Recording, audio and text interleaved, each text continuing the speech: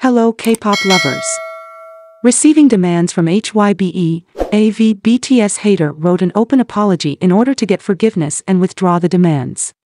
On October 1st, South Korean online forum Nate Pan saw an apology post titled, "I apologize to V BTS." The post came from a user who identified himself as Kim Young from Busan. He explained that Hybe had taken legal action against them for malicious comments about V BTS. Kim made an open apology after receiving advice from detectives investigating the case. The detective said it was possible that Kim's public apology could lighten his sentence. But he also said an apology would not help until the case went to court. In the apology, Kim claimed that the misunderstanding he and several others had about V stemmed from a 2022 video on YouTube. "I uploaded malicious comments, criticizing V and spreading rumors about the idol.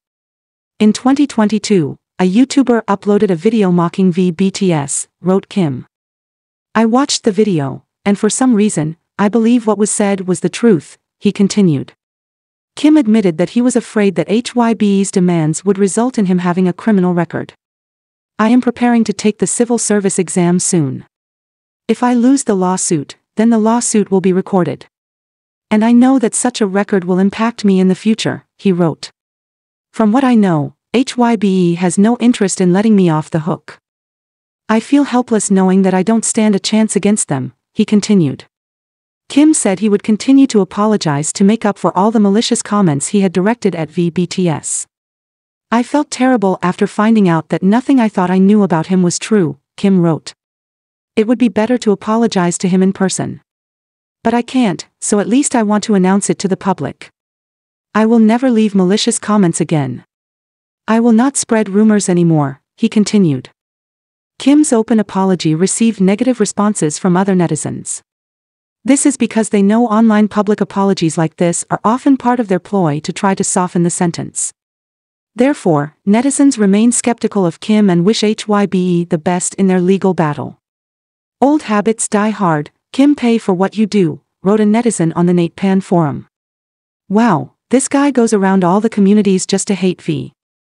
We know one thing for sure, Kim has stamina," wrote another. "Diligent, but for all the wrong reasons. If you studied so hard it hurt V, you would have passed the civil service exam 1,000 times. I will never understand," wrote another netizen.